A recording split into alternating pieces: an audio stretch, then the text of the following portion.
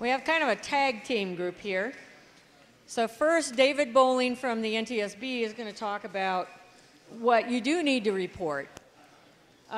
Then Mike Voorhees is going to talk about, he's kind of mined the database working from the NTSB while they're working on another project. And he's going to talk about some of the things he's seen in the NTSB reports. And then Rob Shantz, who is now an independent, but is, has a lot of experience in the aviation insurance business for balloons. He's going to talk about things that have happened that aren't necessarily reportable to the NTSB, but do affect your insurance. So if everyone will settle down, we'll have David come up. Thank you for the introduction, and most of you folks know me. I'm David Bowling. I'm Regional Chief for the NTSB's Office of Aviation Safety Central Region, headquartered out Denver, Colorado. For the short time I have with you today, I'll be talking about the NTSB balloon accident investigations and what makes an event an accident. I'll talk a little bit about the role of the NTSB very briefly. Why do we investigate balloon accidents? What is and what isn't considered substantial damage, and what's a reportable event in a balloon accident? And can taxi incidents become accidents? And then what can we learn from all of this? Okay. Boom. There we go. So what role does the NTSB play in transportation safety? Well, we're one of the federal agencies entrusted to safeguard the nation's transportation systems. Our roots might not go back as far as this cartoon that Gary Hart alludes, but ever since commercial aviation took to the air and had accidents, we've been involved in solving the whys of the accidents and the hows of stopping similar accidents from happening. And you've seen this slide before because I use it just about in every presentation I do. The NTSB's mission, very basic. We prevent transportation accidents from happening by investigating the accident, determining the most probable cause of those accidents, and making recommendations designed to prevent similar accidents from happening again. And this includes balloon accidents. Why? Because balloons are a transport vehicle and not exempt from accidents that take lives. By now, all of you have seen these photos and read the report on the Lockhart, Texas, Cubasec BB-70, Heart of Texas ride balloon accident, where the pilot and 15 passengers lost their lives on June 30th, 2016. I think we can all agree that there are balloons that equate to the size carriage of a small commuter aircraft and are operated by professional companies whose purpose is to provide aviation for revenue, be that revenue for sport or for other purposes. And when such vehicles crash and injuries result, the why it happened needs to be investigated. But in spite of Lockhart, however, ballooning is still the safest facet of aviation. It wouldn't be a government presentation if I didn't show you some statistics. So here are some with regards to ballooning when compared with all aviation, looking at the last 10 years. For all aviation accidents in the United States over this 10-year period, there were 14,332 accidents. And this is mined from the NTSB database, which all of you can go on and take a look. All Part 91 general aviation accidents, there were 12,448. And of those, 2,444 were fatality accidents. Now, of that 14,342 accidents, there were 106 hot air balloon accidents. And of those, 7 fatal accidents. But 24 people lost their lives in those accidents. And of course, Lockhart makes up for a large percentage of that. So, what is your overall accident rate in relation to general aviation? Less than 1%. So the ballooning community is a relatively safe form of aviation when compared with all other aviation out there.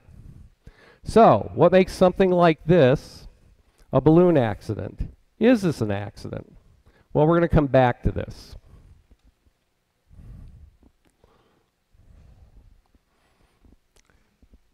So, our Bible is Title 49, Code of Federal Regulations, Part 830. Those of you who are private pilots, you may, and taken the private pilot examination, you probably get the two questions about when do you report an aircraft accident to the National Transportation Safety Board. This is the part, the federal regulation, that covers all of this. And there are some key definitions that you should know about Part 830, because this is what the NTSB uses to determine whether an event or an occurrence is an accident or not.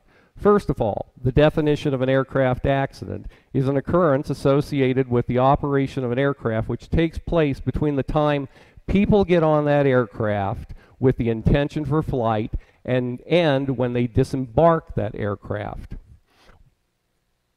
and in which any person suffers death or serious injury, or if the aircraft receives substantial damage. So you can actually have an accident with no injuries or fatalities, but if the aircraft is damaged, it's an accident. Fatal injury, let's see, sorry about that, there's the definition. And fatal injury, which is another definition, the NTSB determines is any injury which results in death within 30 days of the accident.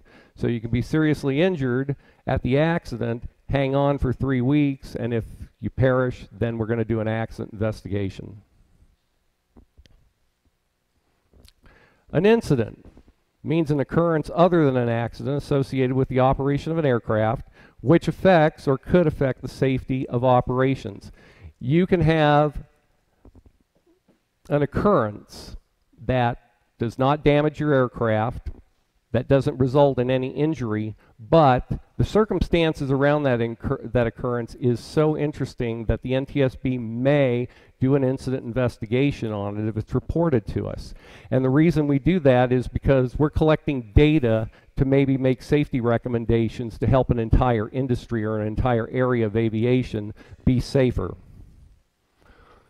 Talking about serious injuries, this means any injury that requires hospitalization for more than 48 hours, commencing within 7 days of the date of the injury when it was received. So after 7 days, if all of a sudden something happens, we wouldn't consider that a serious injury. Results in a fracture of any bone except simple fractures, fingers, toes, and the nose. Causes severe hemorrhages, nerve, muscle, or tendon damage, involves any internal organs, or involves second or third degree burns or any burn affecting more than 5% of the body. So that's the fatality and the serious injury side of what might constitute an accident. The other side is substantial damage, which means damage or failure which adversely affects the structural strength, performance, or flight characteristics of the aircraft, and which would normally require major repair or replacement of the affected component. Now, it talks about a whole bunch of things here that would not be considered substantial damage. Engine failure. You don't have engines, so you don't have to worry about that. Okay, limited to only one engine. If you have two engines, well, you don't have any engines. Bent fairings or cowlings, dented skin. Small punctured holes in the skin or fabric is probably the only part of this that might specifically pertain to balloons. Ground damage to rotors or propellers, damage to landing gear. Most of this stuff was written for fixed wing and helicopter aircraft. Okay, so when do you report an accident? Part 830.5 says the operator of any civil aircraft shall immediately and most expeditiously notify the nearest NTSB office when... Yeah. None of you can read this. I'm going to tell you your homework assignment is to go get Part 830 and read this. What all of these things are things that happen to you that you would notify the safety board of. Does not necessarily mean you have an accident or an incident. It's something that happened to you. One of the big things we're looking at now is screen blanking and electronic flight control or flight displays on some of these more modern commercial aircraft that are using the screens for all of their avionics. When you get screen blanking and you get the big X across the screen, we sort of want to know about it. Are we going to do an investigation on it? We may collect some data to help us with, you know, a continued trend that we might be seeing, but probably not going to be an accident investigation. Probably the one thing up in this big list that pertains to ballooning is if you have incapacitation of a pilot or key crew member during flight. That's a reportable event. Might not do anything about it depending on how the outcome, you know, after the event happens, what the outcome is, but you know, it's something that we want to know about.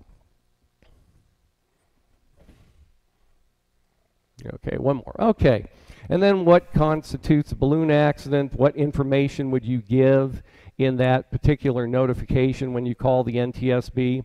Well, probably the things you'd want to, you know, anybody would want to know. What's the make and model of the aircraft? What's its registration number?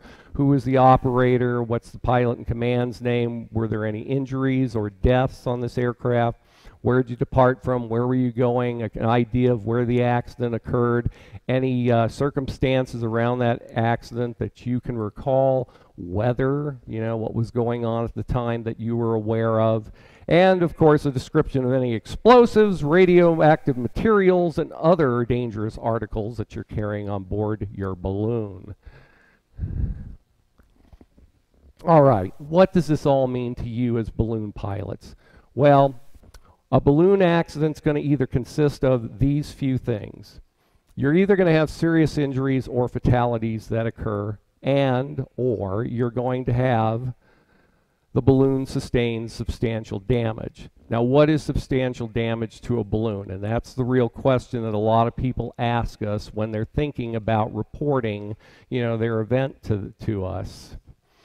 Okay, we consider substantial damage as damage to any vertical or horizontal load tape. That means severing that load tape. Doesn't mean, you know, burning it a little bit or whatever. If it doesn't break, it's not a compromise of the major structure of the balloon. Unless, and this is the caveat, expressly excluded by the approved instructions for continued airworthiness for that particular make and model of balloon. And this is where you need to know what your ICAs are for your balloon, because they will tell you whether your aircraft is airworthy or not. Also,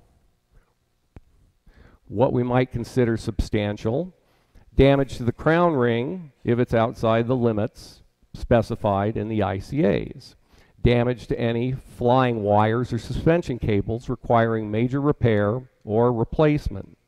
Damage to more than one fabric panel above the equator. Damage to the basket support structure or skeleton requiring major repair or replacement.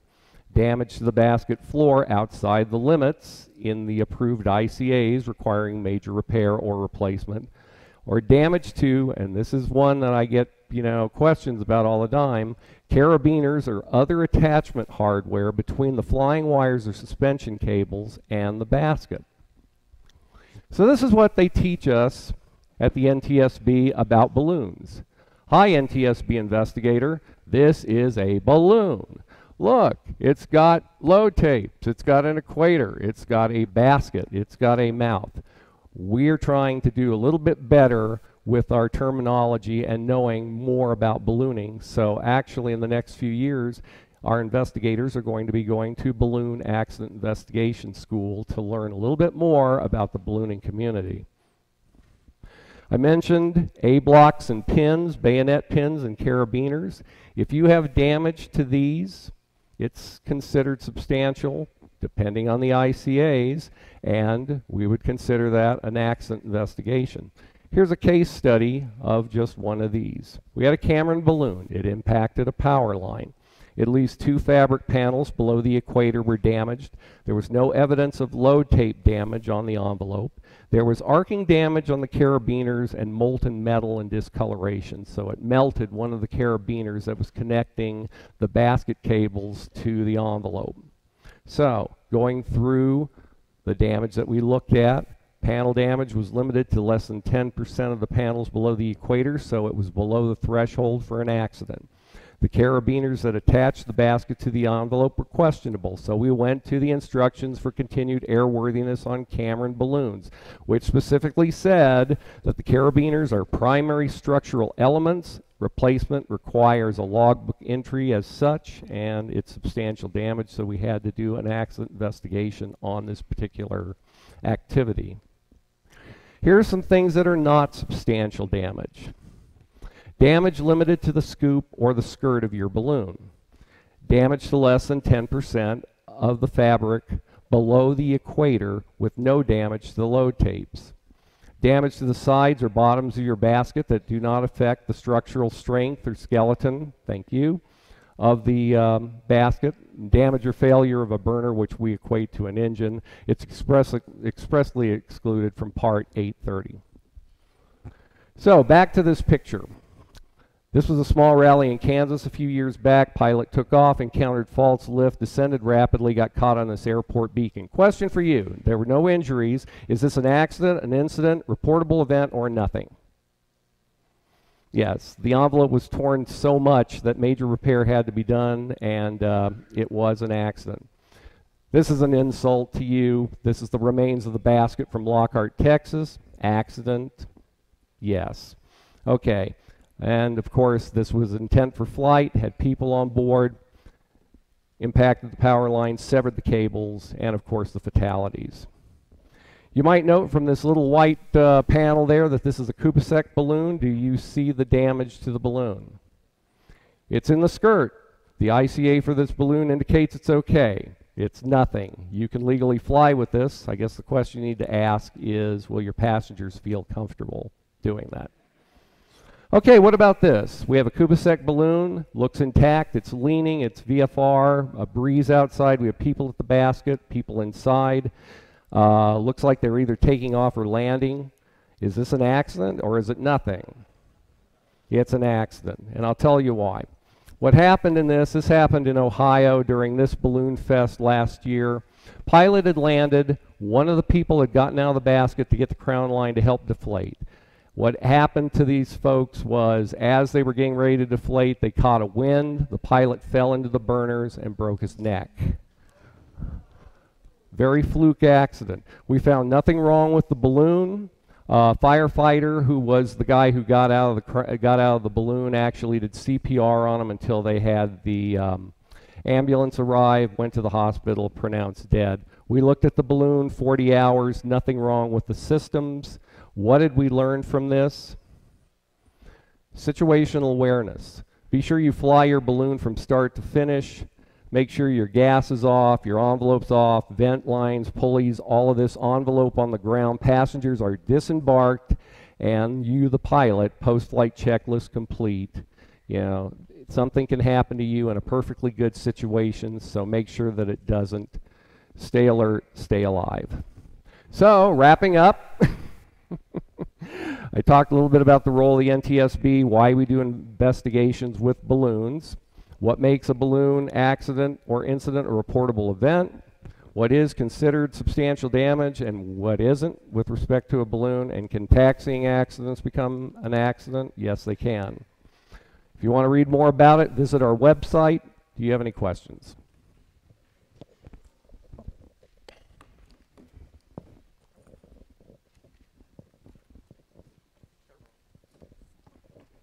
Thank you for the 5. As far as reportable damage goes, damage to the fuel cylinders, is that reportable? I'm not sure.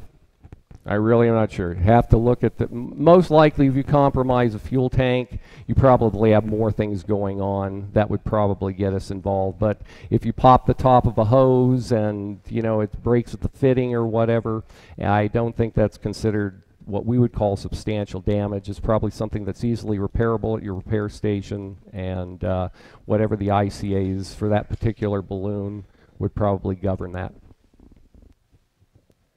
Yes, ma'am? So we're always talking about accidents mostly that occur on landing or shortly after landing. Yes. What happens if you incur substantial damage to your aircraft in the process of inflating or setting it up? I'm thinking if you burn through something, because we've all had those burns Yes. on inflation.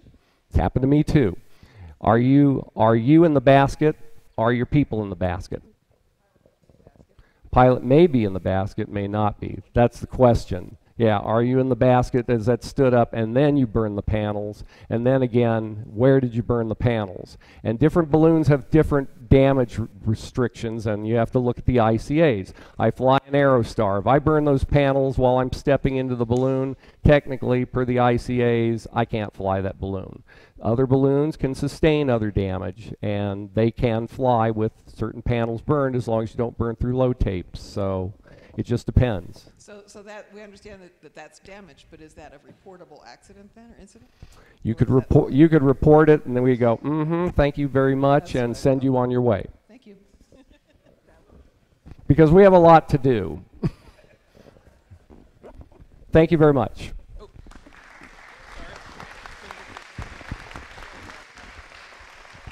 Thank you, David.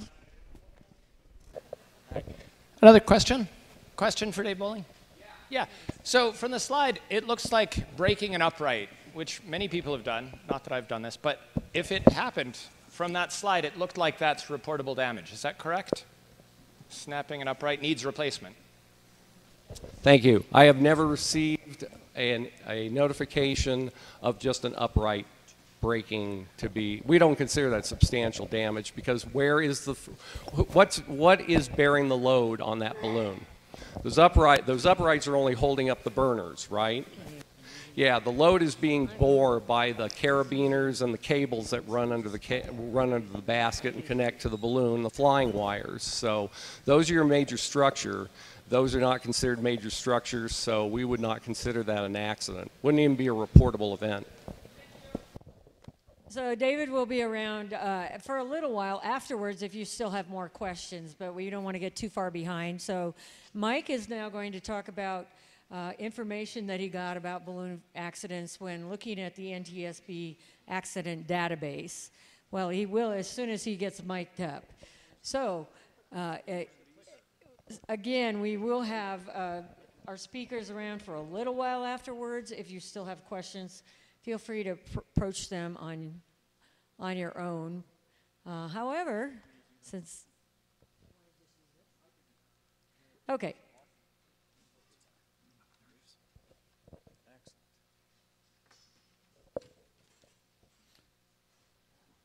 So, 17 years ago, you all might remember a video that Quad A put out called Hot Air and Hot Wires. And it was a safety video for avoiding power lines and what to do if you got into power lines.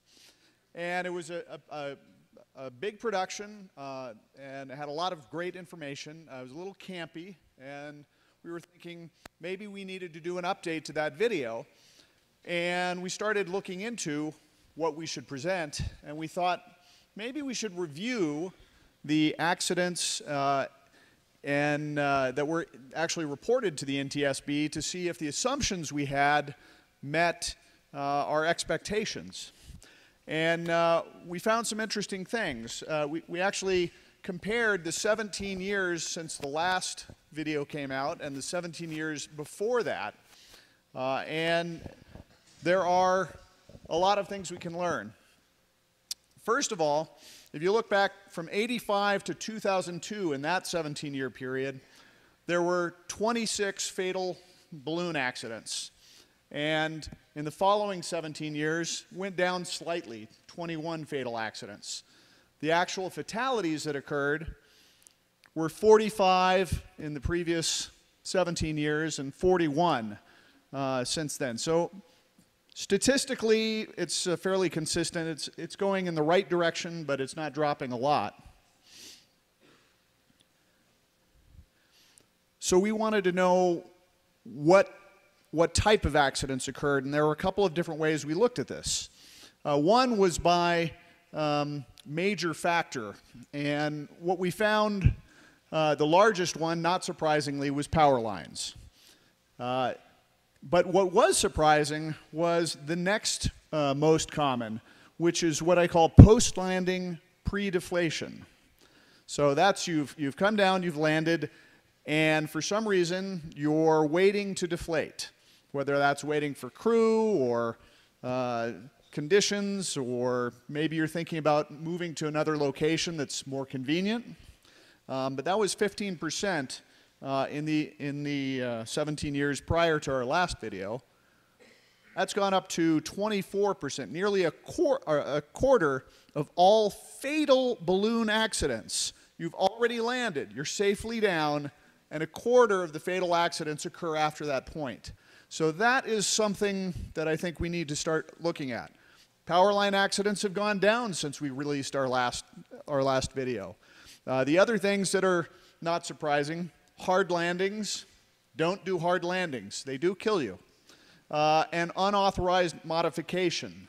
When you do things to your propane system, or you put a milk crate in to hold a propane tank, and you have a hard landing, causes even more problems. We also looked at this by phase of flight. Now, two of the categories stay the same.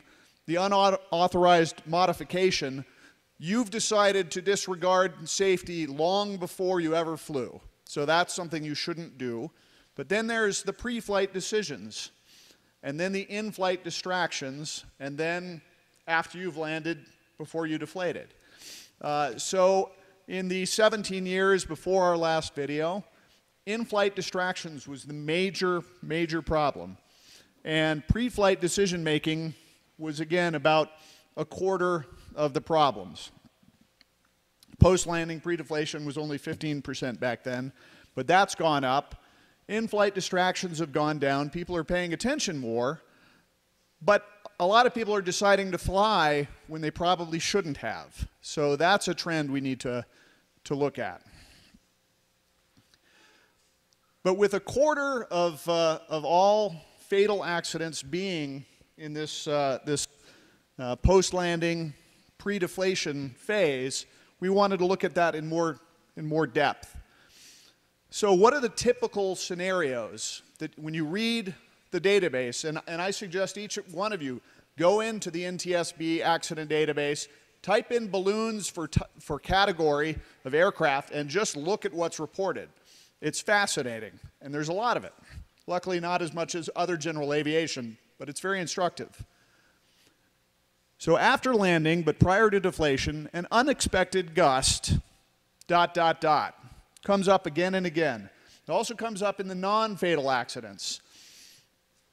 After landing, but prior to deflation, the pilot and crew attempted to move the balloon to a more favorable spot. And then all types of hijinks occur. After landing, but prior to deflation, the balloon rose unexpectedly, lifting a ground crew member into the air. This one almost always ends very badly. And that's something, as pilots, we always need to understand the buoyancy. And this one surprisingly happens more than you would think. After landing, but prior to deflation, the pilot exited the basket. So here are some of the actual reports. After landing on a hillside, the pilot waited for crew. Wind picked up and pushed the balloon back into the air. The basket struck a boat, a ladder on a truck rack, and the edge of a roof of the house. It's those kind of scenarios where deflating immediately is probably a better choice. You might not be in exactly where you want to be. Maybe you have to do a little more crew activity to move it, to get it packed up. But waiting for folks to arrive is more hazardous than most of us would like. The pilot was attempting to reposition the balloon on the other side of a row of trees after landing, with another pilot acting as ground crew holding the drop line when the balloon rose unexpectedly. That pilot crew member held onto the drop line, eventually falling from 100 feet. He did not survive that. That occurred up in Canada. It was referenced in the NTSB database without the details. I had to contact the Canadian agency to get the in-depth on that. Balloon landed and was about 90% deflated when a gust of wind caught the fabric. Basket tipped forward and one passenger slid out of the basket and sustained a serious injury. So even if you're trying to deflate rapidly, remember, until it's completely deflated, it's still like a sail, and it's a significant risk. After landing, but prior to deflation, passengers and pilot all exited the balloon. As a low-flying airplane passed overhead, the balloon began to ascend. The pilot ran back to the balloon, grabbed onto the basket, and wrapped a rope around his leg.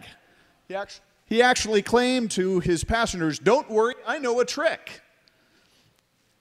He rose up with the balloon, fell to about 80 feet, he died. He was a new pilot, but why did he leave the basket? I was at a rally years ago, and I have a photographer on my crew with a zoom lens, and she's just taking beautiful pictures, and all of a sudden she says, "Mike, look at this," and she shows me the screen. And I see a single pilot, no crew, had climbed out of his fully inflated hot balloon, and he's moving his balloon to a different location around a fence. I don't think that's allowed in anybody's aircraft manual. So why is the post-landing pre-deflation phase so high risk? There's a sense of relief, especially on a tricky day where the winds weren't cooperating, and you're finally down. You think, okay, now everything's going to be easy. But there's also a post-adrenaline slump. I mean, literally all types of hormone systems and endocrine systems are shutting down from that fight or flight. You're not as alert as you might be, and it's a high-risk period for you, and also for your passengers. You're now low on fuel, so it's a lot easier to move that basket over. You don't have the same weight. And it's like a sail. And remember, when you're at the end of the flight, you don't have a tie-off. You also probably are familiar with the place you took off from, but you often don't know much about where you've landed because you didn't necessarily plan to land there from the beginning. So there are often hidden hazards nearby that you may not be aware of. Oftentimes you have ad hoc crew who show up, which is great. I had ad hoc crew who showed up today. They were a highly trained, experienced crew, and that was wonderful. That's not always the case. Morning flights, well, as the morning is wearing on, that's when you're more susceptible to thermals kicking in. For those of you who fly more on the East Coast or other locations where evening flights are the norm, the light is fading. So oftentimes you can't see what's coming up weather-wise, or you may not see some power lines hidden the next lot over as the light's fading. So all of these contribute to potential risks at that phase of flight. There's a mindset that seems to contribute to waiting to deflate.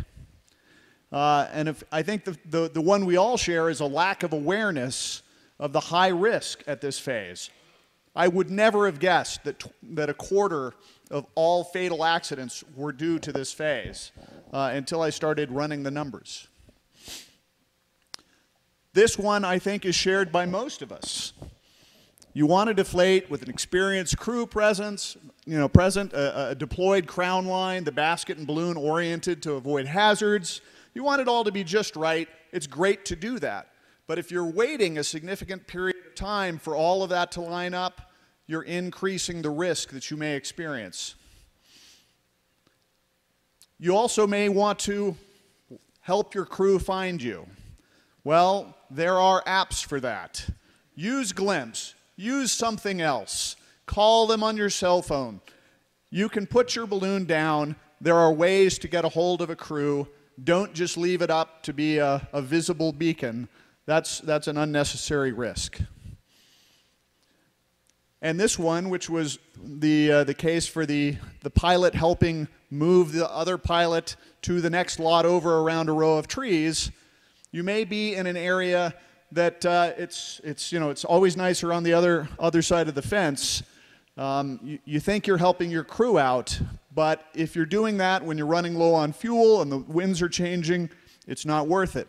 Years ago, I sat down in the North Valley. It was a lot that was going to be hard to get out of. I thought, I'll let one of my passengers out. I'll fly with a lighter load so that I won't use up my fuel. We'll find something. It's kind of light and variable. We were meandering around, kept missing good places.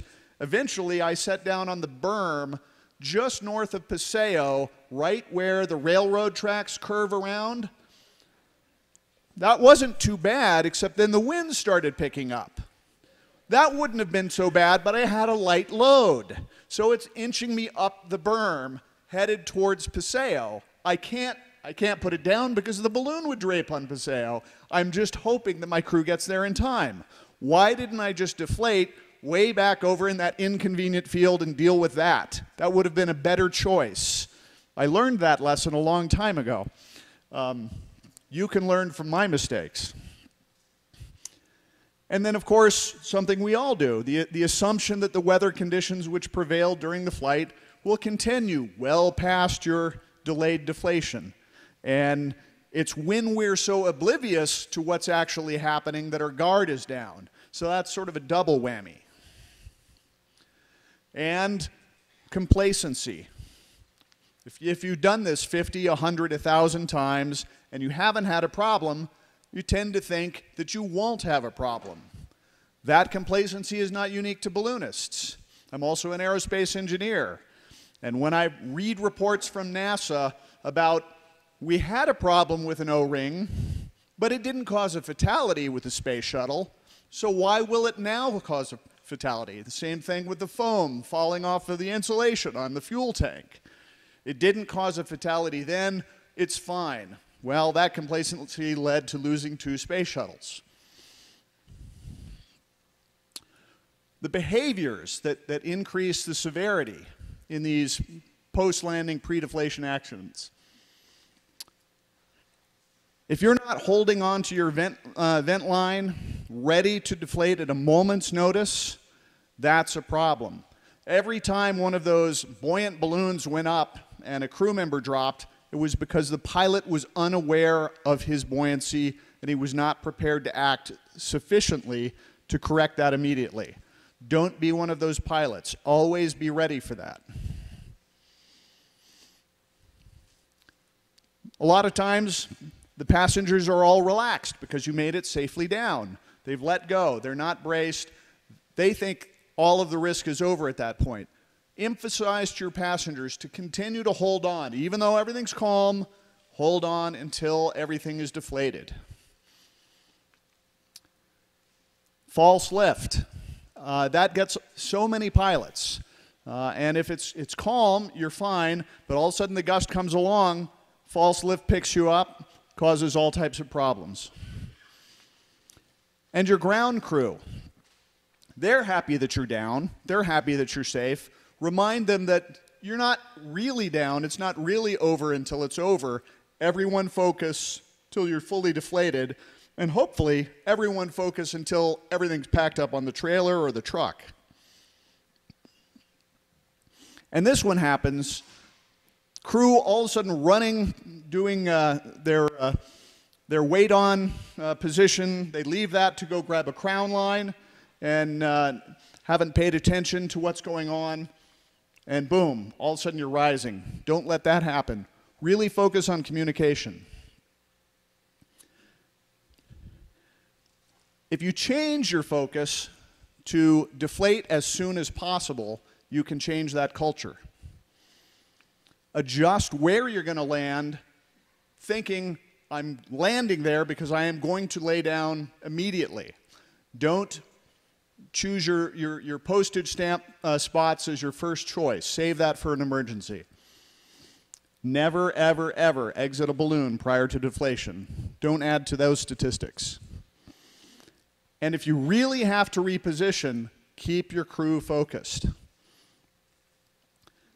So land right away. This time, I think that was just north of General Mills years ago.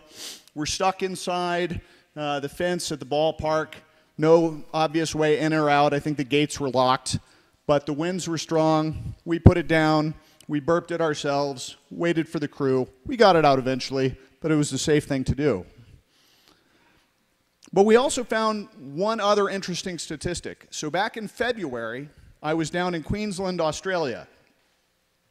And, well, as you know, everything that's down under, everything's upside down. It's backwards there. It's kind of crazy. Things hop. A lot of things hop. They were bouncing all around. This was a particularly cute wallaby, so I thought I'd show it to you. But they drive on the left. And that sign is obviously for Americans, because if you're noticing that sign, that's a problem. You should be on the other side so you don't smack into that car. I've been driving on the right side of the road for 37 years. But when you drive down there, you have a steering wheel that's on the right side, but not everything is flipped. Some things are, the pedals are the same as we have, but the turn signal is on the right side. The windshield wiper activator is on the left side. It took me 3 days to stop activating the windshield wiper every time I wanted to make a turn. I am not kidding. What does that have to do with ballooning? Muscle memory, exactly. This is especially important to high-hour pilots flying new-to-you balloons. If you're used to flying a racer or a regular shaped balloon or a special shaped balloon and you switch, but you have 1,000 hours in that one, all types of things change.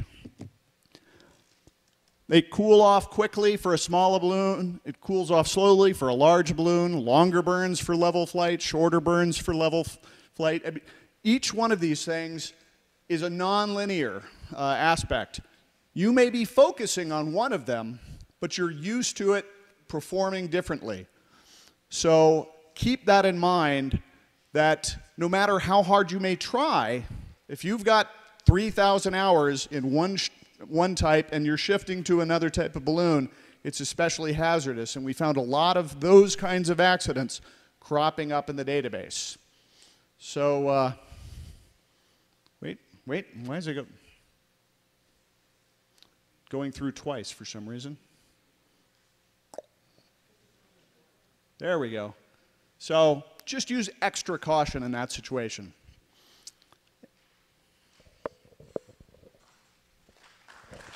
Okay, it's going to take a minute.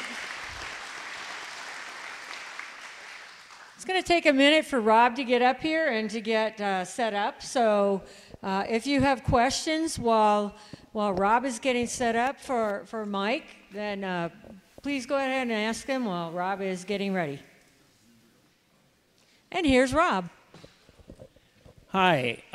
Interesting. Mike and I have not talked maybe 3 minutes total on this, but a lot of things I was going to say, he said for me, so appreciate that, Mike.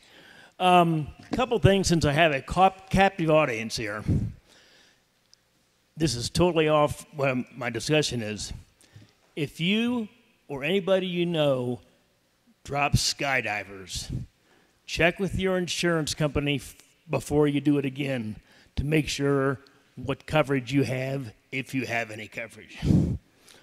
So second thing, additional insureds. Things are changing. Additional insured is not what it used to be. Every state could be a little different than the next state. So talk to an attorney or somebody that knows additional insureds to make sure you're doing the right thing, because you could be signing off some of your coverage in your policy. Okay.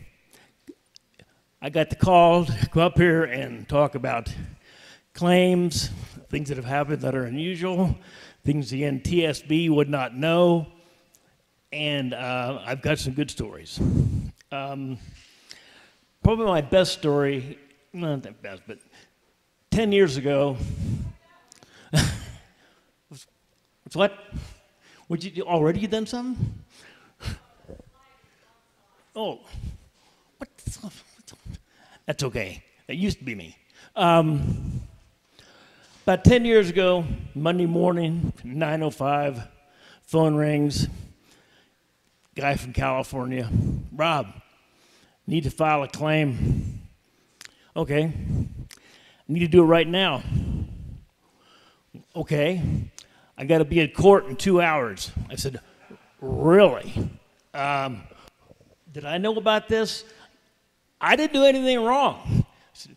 I said, did I know about this? He said, no, it was 2 years ago, but I didn't do anything wrong. I said, well, somebody thinks you did. You're going to be at court in 2 hours. Ended up that this guy had knocked down a telephone pole with telephone wires, and he wouldn't pay it and claimed it wasn't his fault. Never turned it in to anybody. $1,600. The insurance company did pay it. But I was thinking, why wouldn't you do that? I mean, if that would have been a big claim, he would have been out of luck because they would have walked away. They would have walked away. Claims that I get, that NTSB had a guy call me, Rob, I was driving my truck in Arizona out in the desert, pick up, looked in the back, and the balloon was on fire. I said, really? Okay. What'd you do? He said, I got out and ran away. It's a smart move. Told him that this was not an aircraft accident, but the balloon burned up. He had all coverage, so he had a claim. So when you say, why are my insurance rates high? Things like this happen, and you're like, wow, how would that happen? And he never could understand why the fire happened, but it did. I have notes. Something that Mike really hammered in on, landing. About 3 years ago, John and I noticed when we were with THE, there seemed to be a significant increase in claims for balloons after they landed. And we found out, we did some investigation, and it was about 30% of the claims were things that happened, like I landed here, but I really want to be over there where the pickup truck is, so let's walk it over. Well, they walk over, well, somebody steps in a gopher hole, breaks their leg, balloon goes up, gets, nobody, it's a claim. So to confirm, I called THE last week and asked them, still 30% after the balloon lands. To my suggestion, and I didn't like this when I used to fly actively, when you land the balloon, take it down. I've heard Mike say many times that gust of wind. It's always that gust of wind comes up and something happens and something goes wrong. So if you have to carry it an extra 100 yards, carry it an extra 100 yards, but get the balloon down. That's really important. A lot of, maybe some of you here, I get a lot of calls. Rob, I hit a car when I landed. Nobody got hurt. The driver wasn't there. I left a note on the windshield. Claims filed. Remember, when a claim gets filed, all this costs money because claims people are working. Insurance companies located in Florida, and this is an Oregon claim. They hire a claims company out there, so all this costs money. A lot of vehicle claims like that. We had one out here a couple of years ago.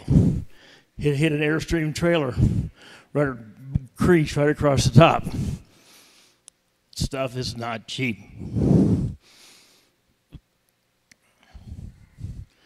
Animals.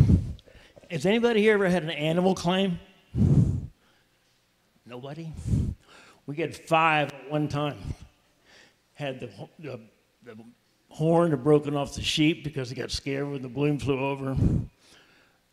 The pigs all got out of a pig barn because the balloon flew over. So many things and they all want money, and we have to go out and hire an adjuster. Normally we don't pay animal claims because there's so many things that could make cow stampede or things happen, but you still have to follow through with them. You still have to follow through. Another one is taking balloon off the truck. remember the flight starts when you take the balloon off the truck, and it ends when you put it back. Taking the balloon off the truck, it fell on the guy, hurt his back real bad. Big claim. I don't think it was ever filed with the NTSB because nothing really had happened yet, but it was still a claim with the insurance company. Years ago, balloon landed on the side of a mountain. Couldn't get it off. So they were walking out. One of the passengers stumbles, really bad sprained ankle. Wasn't reported as an accident, but it was still a claim for the balloon because the balloon wasn't in the truck yet. In fact, the balloon wasn't in the truck till the next day. But still, it is a claim. So these are things that come up all the time, even little things. And then going back to this moving the balloon after it's landed, so many guys I know, you're walking the balloon along and you stop, but the envelope doesn't. Keeps going.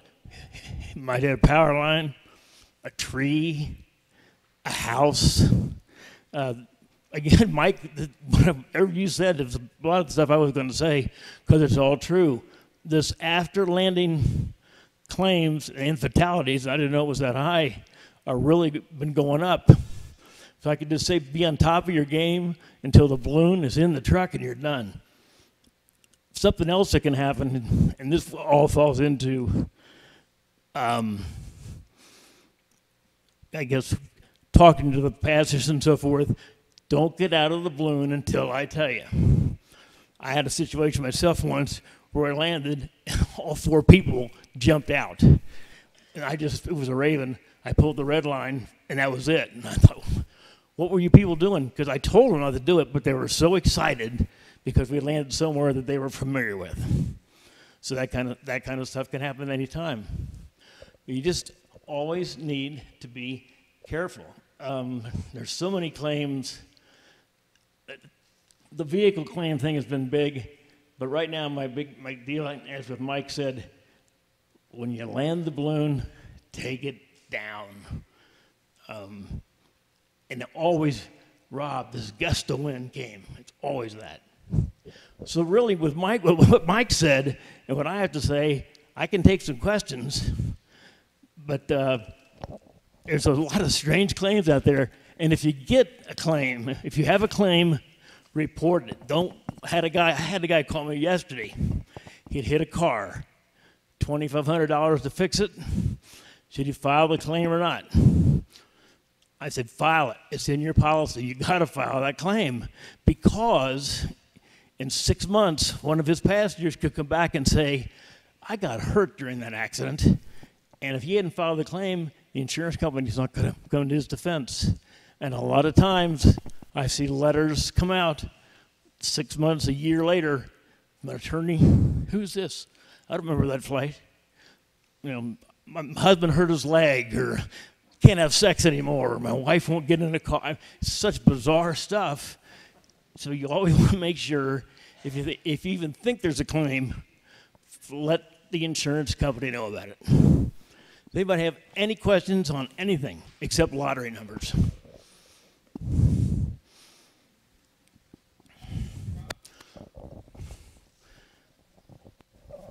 Who are you, sir?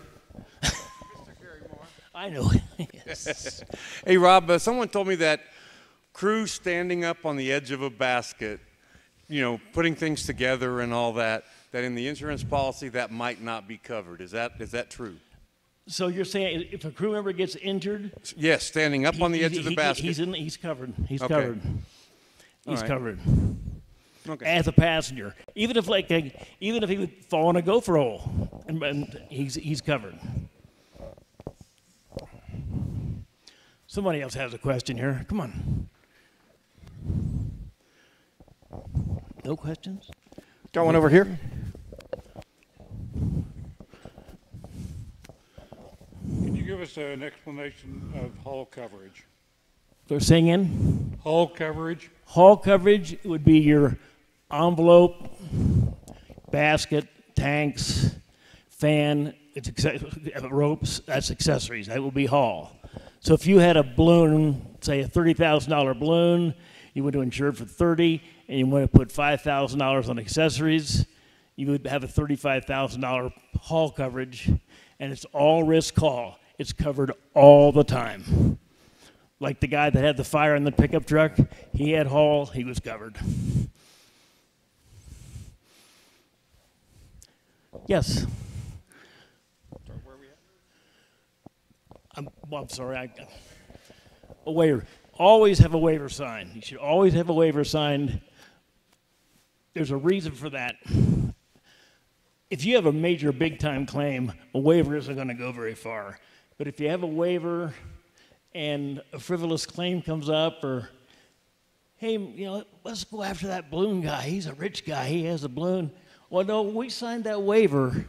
That's sort of what that's for. It's a preventive measure to keep people from coming after you. If you have a big-time claim, the waiver's really not going to do anything for you.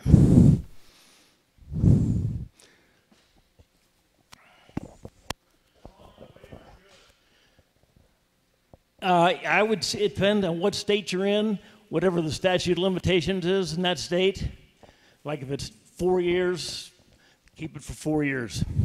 Because you don't know how many guys call me and say, hey, I got this letter, and they go through stacks of waivers until they find the one they need. Oh, he asked about waiver. How long should you keep a waiver? How long is a waiver good? So if a passenger rides one time and then 6 months later, and then 6 months later, is that first waiver still good? We always recommend have a waiver always signed by your crew like once a year. You don't want to have a waiver with like, hi, I'm Bill Smith, and have 8 people sign it. Every individual person should sign the waiver, their own waiver. That answer your question? Got a couple more?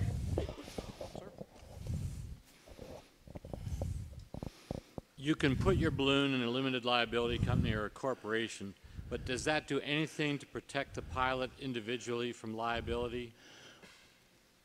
Is it are you the pilot, or are you flying for somebody else, or?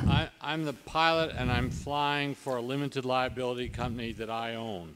Gives you one more little level of protection that the lawyer will be, but the state you were in is where you want to go to really answer that question, because every state has different kind of laws. Thank you. Is there ever an age of a balloon where you will stop insuring it if it continues to be airworthy? For a balloon to be insured, it has to pass annual. If you fly a balloon and does not have an annual and have an accident, you have no coverage. As far as the waiver, so we have crew sign a waiver like the first time they crew for us each year, and just have them sign like the date as the December 31st of that year. Does that cover them for the whole year as our crew? Could you repeat that a little bit? I'm sorry. So our waiver crew, we have a crew the first time they crew for us in the year, we have them sign the waiver and sign December 31st of that year. That have them covered for the whole year? Yeah, I would just, as long as your crew signs a separate waiver at least once a year, so they're covered, you should be okay with that. I mean, always have your passenger sign for waiver. One last story I'll tell you. Had a fellow fairly close to here, was taking 4 people out for a balloon ride, and they were asking questions, a lot of questions that weren't normal, like how do we collect if something happens, and just questions that he wasn't comfortable with. So he stopped the van and he said, we're not going on this balloon ride because you're asking questions that I don't like, and I feel like I'm being set up, and he took them back. There's a lot of people out there looking for money now, and a lot of everybody thinks that you people are all real rich, and you know better, but the general public doesn't. So there's some people like to get some frivolous lawsuits if they can. Appreciate you having me here. It was fun. Thank you.